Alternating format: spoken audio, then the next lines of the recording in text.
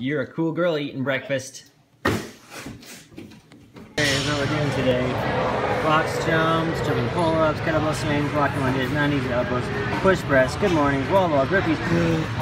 It's a mess. It's busy on a Saturday. Here we go.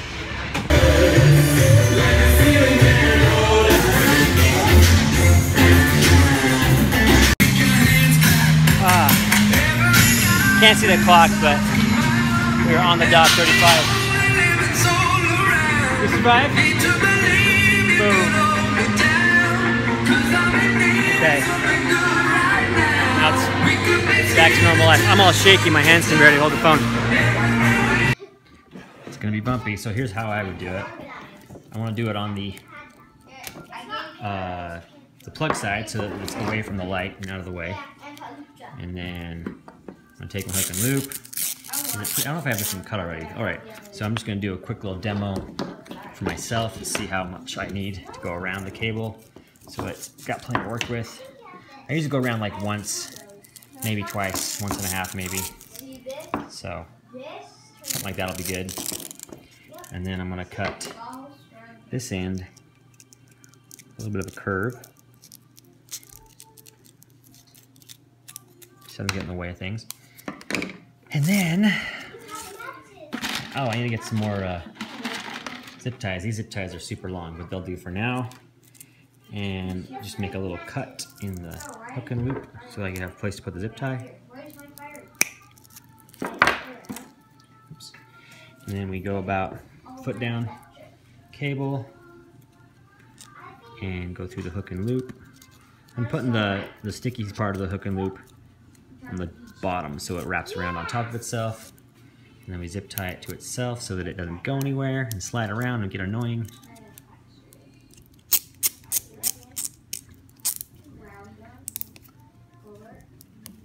So there you go, nice and tight.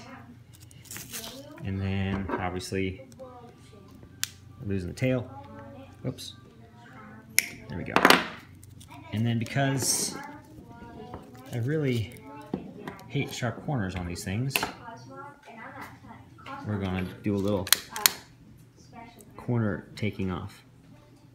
And it kind of helps glue it together. Yeah, there you go. Maybe a little more. Just kind of grinds off those corners. Hoo-up. There we go.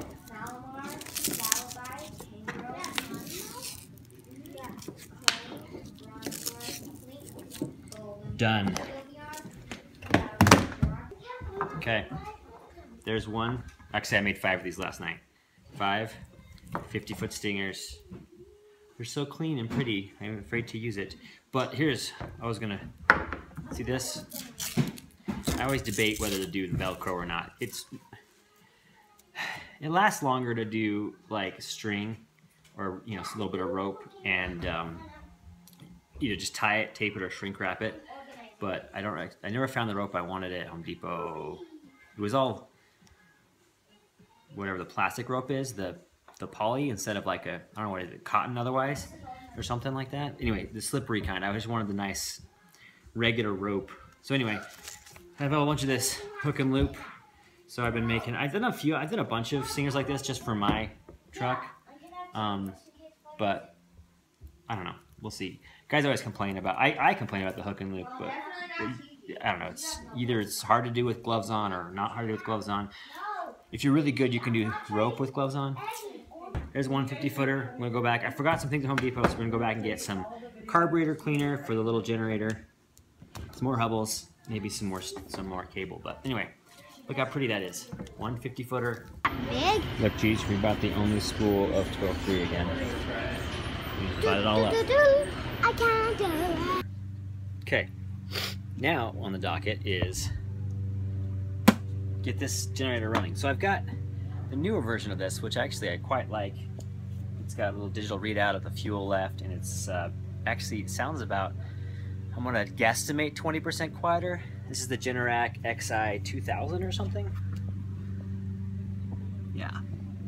I got it just kind of like on a, not a whim, but they were super on sale at Costco at one time, and I thought, you know, I'll try it out, because I was going to get a Honda putt-putt, but, and this guy, I think it's just barely louder than the Honda, so for half the price, a little bit louder is, you know, not exactly what you want to do, but anyway, so this guy, I haven't started him, you haven't used the putt-putt in, you know, 6-7 months maybe, so it's clogged, so we're going to go get into the carburetor, whatever that is. I'm not a big engine guy. Anyway, whatever that is, I'm sure the fuel's clogged it up. So we're going to get in there, clean it out with some small engine carburetor and choke cleaner.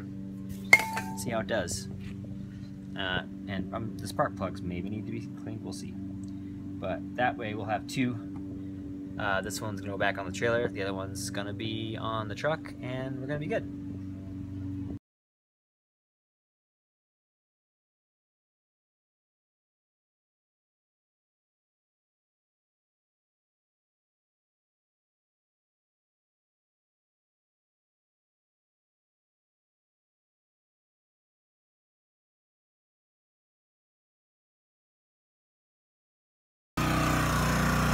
Okay. She's running. I'm gonna go for a few minutes and then see if it starts by itself again like that. Okay, now here's the problem.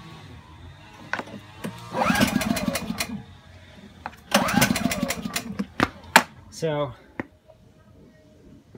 I'm guessing it's starting because the carburetor cleaner was in there giving the initial kind of catalyst, I guess.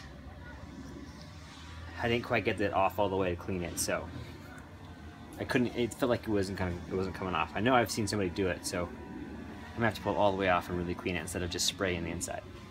All right, so I was talking to Jared. He says I need to take it all apart, carburetor, and soak it in something to break it up, brake cleaner, carb cleaner, whatever. So I have to pull it apart. But right now I'm gonna go get an Astra out of the truck because I want to do an Astra versus the light, the LS1 test, and see what kind of output we get. I don't know if Kyle left me a power supply or it's just batteries. We'll find out. I don't know if it's the Astra 4 or the 6. Tune in next time for the Astra versus LS1 tests. Super scientific tests because I don't have a light meter right now. My initial impressions. This is the bicolor. This is the LS1. And it's a spot, so I just flipped them on for a second, and they felt like the output was close. Although this is the bicolor, and it's on the battery right now. I gotta get the AC going. This is on the AC, and it's only daylight. So anyway, next time.